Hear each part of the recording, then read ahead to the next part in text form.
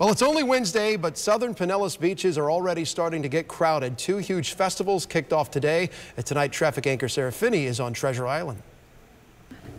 Only about 3.5 miles separate the two events. St. Pete Bike Fest is on St. Pete Beach, and Sanding Ovations is here on Treasure Island Beach. 10 world-class sculptors are competing against each other. That competition begins today.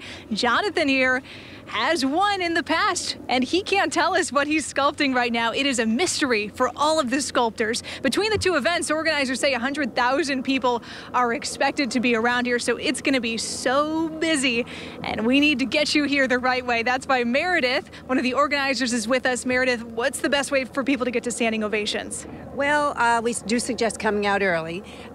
For Saturday and Sunday, we have a shuttle running from the golf course. It's $2 per person. Children are free, and that will be running all day. We also have a lot of local parking here for the next couple of days before it gets really, really busy. But my best suggestion is coming out early and staying all day. It is going to be so much fun. Thank you, Meredith. The fireworks Saturday at 10 p.m., if I'm not mistaken. Perfect. Okay, we need to talk about the other big event happening just down the beach. Let's take a look. I want to show you this information. Most Bike Fest events at Tradewinds on St. Pete Beach are also free, but you'll have to pay for parking.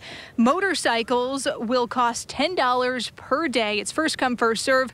Organizers are urging people who do not have a motorcycle to ride share. I'm told cars are not allowed to park on the property during the event. Both events are going to be drawing some really big crowds, especially on the weekends. So that is when you should expect Gulf Boulevard and the parking between Treasure Island and St. Pete Beach to be a little tough.